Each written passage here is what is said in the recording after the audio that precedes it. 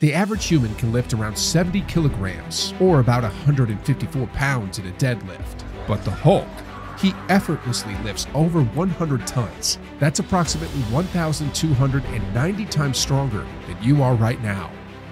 Such extraordinary strength, however, comes at a biological cost, one that's completely impossible in the real world. Are you ready to discover whether you could actually survive being the Hulk? Smash that like button, subscribe, and let's dive in.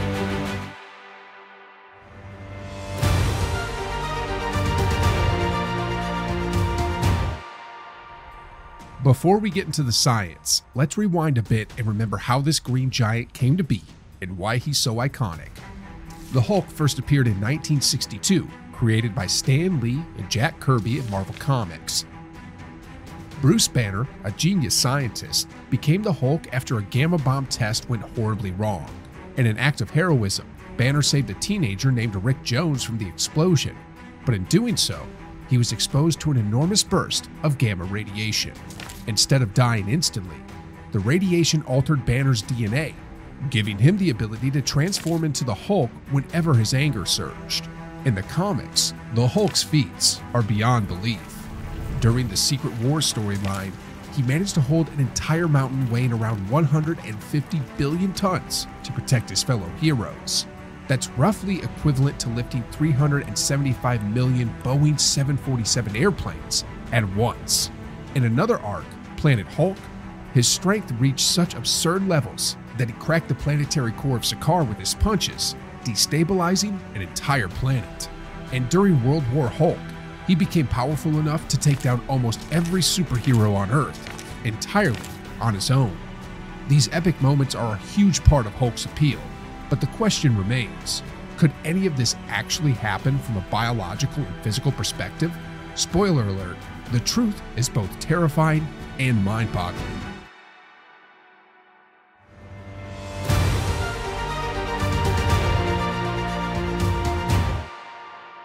Let's get real. The gamma radiation that supposedly gave Hulk his wild powers would, in reality, kill you almost instantly. In the Marvel Cinematic Universe, Bruce Banner transforms after being exposed to an enormous gamma radiation explosion. The story suggests that the radiation somehow rewrote his DNA, giving him the power to transform whenever his anger spikes. It's a classic comic book trope. A scientist gains superpowers instead of dying from an accident. In the real world, however, the opposite would happen. Gamma radiation is a form of electromagnetic radiation, with wavelengths shorter than 10 pictometers. That's 1/10,000,000th of a meter, making it more energetic than X-rays. Gamma rays can pass through concrete, lead, and even several meters of steel.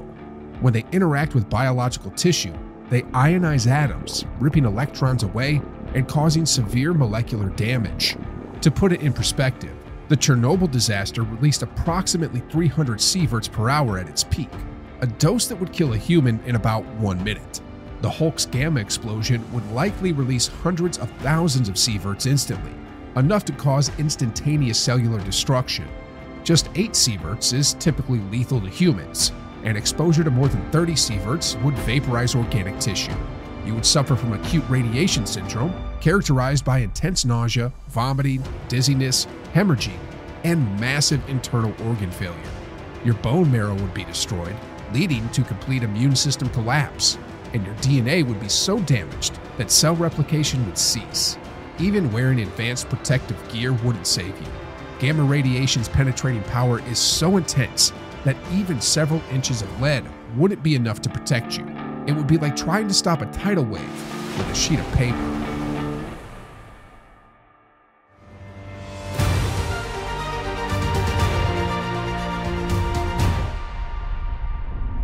Okay, let's entertain the idea that you somehow survived the gamma blast.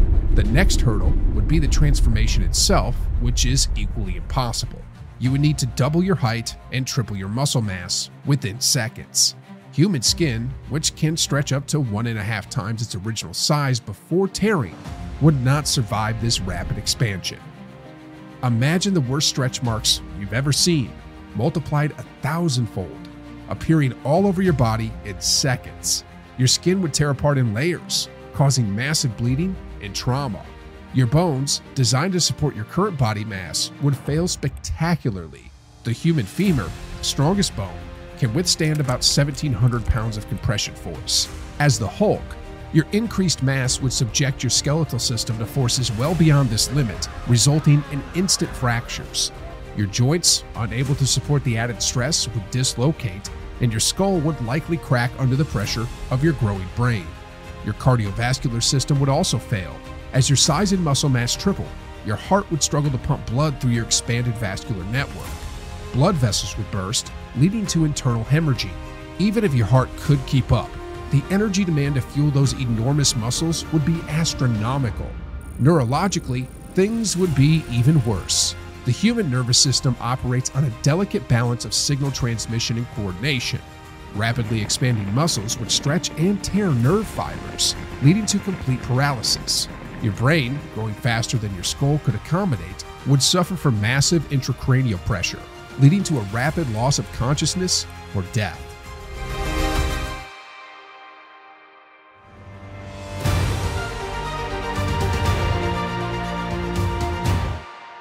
Let's assume you somehow make it through the transformation without your body disintegrating. The next nightmare is your metabolism. A normal human burns around 2,000 calories per day. Olympic swimmer Michael Phelps consumes up to 12,000 calories during peak training. The Hulk, however, would need an estimated 100,000 calories per day just to function. During combat, that number could easily spike to several million calories per day.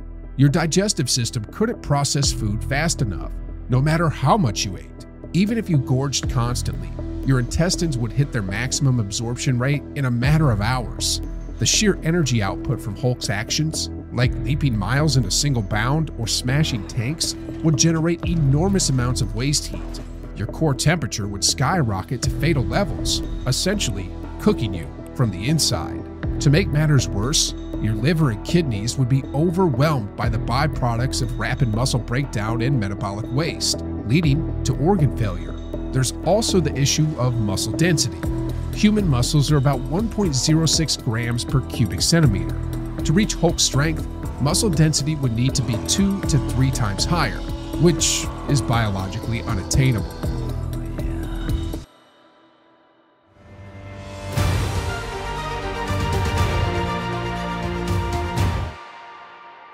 What did we learn today?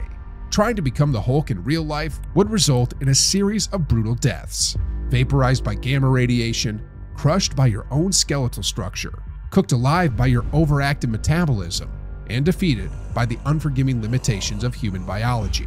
But despite being scientifically impossible, the Hulk symbolizes our fascination with the concept of unlimited power and resilience. He represents the human desire to overcome impossible odds and break free from physical limitations.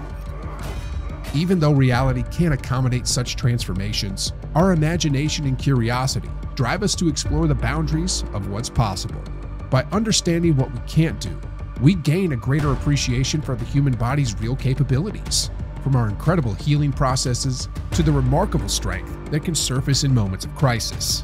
The Hulk reminds us that, even without superpowers, we already possess some pretty extraordinary traits: resilience, adaptation, survival, and imagination. If you enjoyed this epic journey through science and pop culture, make sure to like the video, subscribe to the channel, and comment below.